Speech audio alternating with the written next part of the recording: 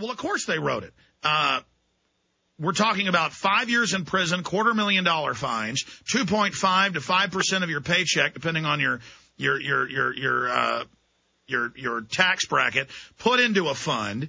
All of this is going on, and it gives liability protection to the insurance companies and the doctors. It does federalize and let bureaucrats start setting the treatments for people. It cuts back on tests that are essential. This is eugenics, and now the actual socialists have discovered this. So Howard Dean is freaking out. Dennis Kucinich is freaking out.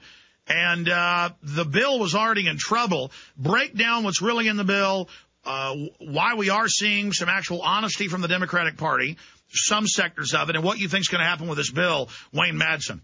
Well, what we saw come out of the bill was a proposal to extend Medicare benefits to people 55 and older.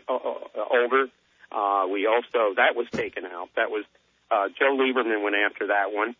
We also saw another proposal to have a public option, basically emaciated. That's why the Obama administration and their congressional supporters have lost the support of people like Howard Dean, Russ Feingold, all people, I might add, who may be potential challengers to Mr. Obama in the 2012 primary. We're hearing a lot more about him maybe even having more potential challengers than Lyndon Johnson had in '68. Unpopularity over the war, this health care fiasco. Johnson, of course, had Eugene McCarthy and Bobby Kennedy and decided he wasn't going to run again.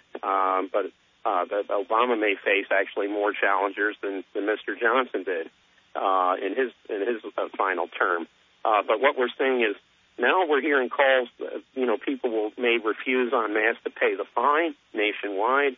These are not coming from teabaggers. These are coming from people who are on the progressive side of the Democratic Party. So it's a very interesting dynamic we're seeing here. The loud protests and, talking about, we'll just, massively refuse to pay the fine. It's coming from the left. And I'm not sure that's what Mr. Obama bargained for. I'll tell you one guy in Washington that's not very popular is Rahm Emanuel, the chief of staff. There are calls for his head from some of the people on the progressive side of the Democratic Party in Congress, and I'd be surprised to see Mr. Emanuel last much past the new year. That's right. Politico and The Hill, both D.C.-based publications for folks that aren't aware of the fact that they're not just web publications, but based out of D.C., they're both saying that Emanuel just calls up and screams at senior congressmen in a Hitlerian fashion. That is going to blow up in their face. And I've seen this with hype machines. The bigger they build something up, if it doesn't deliver, it implodes even faster. And Obama, for the last 6 months, has had the lowest approval rating of any president this far into his first year. And now he's even breaking his own records. It is a dive straight downward because people are finding out this is a warmongering, police state loving, secret arresting, rendition promoting, lobbyist hiring neocon masquerading as a communist. When I hear people call him a communist, no, he's a corporate looter. Right. And I hear a lot of people now talking about this being the third term of George W. Bush. And these are serious people. They're joking, but they're really kind of serious in making those allegations. But the other thing that's interesting is we have a federal judge now who's been assigned the Rod Blagojevich criminal case in Illinois now stating that he would not be opposed to the defense. Blagojevich's defense lawyers calling as witnesses Mr. Emanuel, and get ready for this, Mr. Obama. And on that whole thing with the selling of the Obama Senate seat, if that happens, if the president will try to invoke executive privilege, and so will probably Emanuel. I don't know how he'll do it, though, because all this happened before they were sworn in, or became, in case of Obama sworn in, Emanuel being appointed chief of staff. But we could have a real constitutional crisis on top of everything else, and that just does not bode well for this administration if that should occur. Well, if that starts happening, look for Blagojevich's aircraft to blow up or for him to have a sudden aneurysm or a 72-hour brain tumor. Absolutely. Well, we'll have to see how that one goes, but we all remember the hype when Bill Clinton, of course, had to testify in the Paul Jones case with the independent prosecutor Kenneth Starr, and we had talk of a constitutional crisis there, but that certainly did not do much for Clinton's poll numbers when you have the sitting president testifying in a case like that. We may see the same thing happen to Mr. Obama, and of course Emmanuel and David Axelrod, Valerie Jarrett, and other key members of this administration. So do you think the health care is going to pass?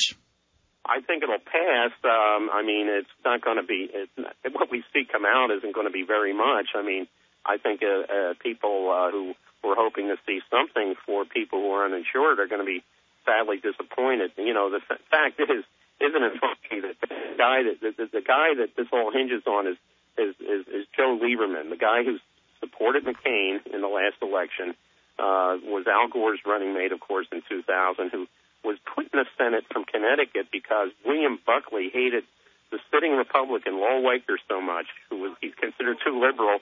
He said, I'd rather have a conservative Democrat in that seat than Lowell Weicker, and hence we got Lieberman. Lieberman is basically a Republican parading around as a Democrat.